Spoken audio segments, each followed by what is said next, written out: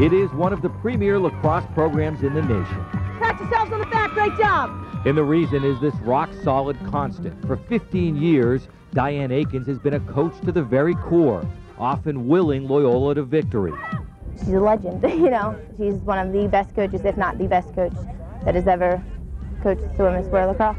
It's like crashing on a rebound. You got to get in there. Who will ever forget the season when she was pregnant with her 4th child, coaching the #1 team in the country? Get quick goals. We can get quick goals. A chair on the sidelines couldn't contain her then. Today, she has no choice. You good, bud? Hey, good to see you. Want to bring the girls in? Not yet. Okay. Coaching, it's not what she does, it's who she is. The basics is what's going to win ball games. You know, I have one good leg, I have one bad leg. I have one good arm, I have one bad arm. I have, you know, I'm in the wheelchair, but cognitively I'm still able to coach. That's how we're going to set the tone for the day. Steroids, chemotherapy, radiation, none of it could stop cancerous tumors from spreading. But even brain cancer can't stop Diane Aikens, now partially paralyzed, from coaching. It's a tribute to her personality, her character. I mean, she's always taught us to be tough and to be fighters and to want to work hard, and look at she's done it herself. Some people look and say, gosh, you have a tumor. You've grown in your head since 1995. I've been dealing with this thing since 1995. I've had 3 full craniotomies, and I still feel lucky. And how many people can say that? Lucky?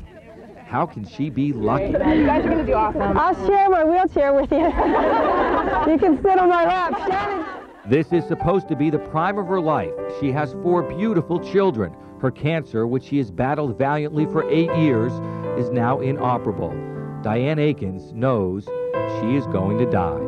I think there's a lot of people that, like even at 9/11, that walked in those towers and they didn't have that chance to say goodbye to their families. The practice together on 3. Good job, guys. How many people would have wanted to have 1 second back?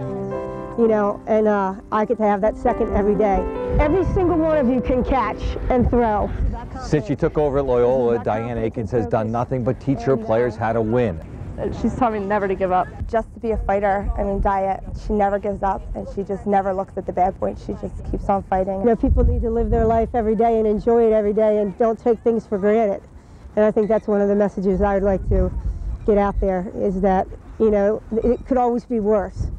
There's always somebody that has it worse than you.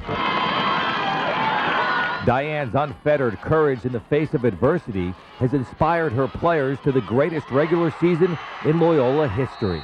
Remember this feeling, and we want to have it another week or 2 from now, okay? Now the Greyhounds set their sights on their first ever national title.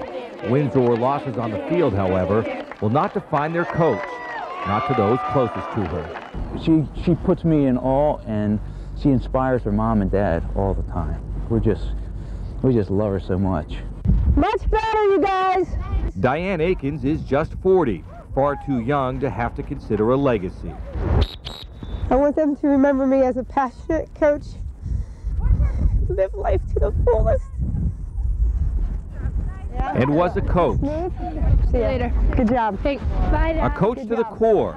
Some things are so deep, Yeah. Keep up those academics. nothing can touch them. I'll kick your butt. And some messages are so powerful, they endure forever. She teaches us how to be great lacrosse players and great teammates, but above all, she teaches us to be great people.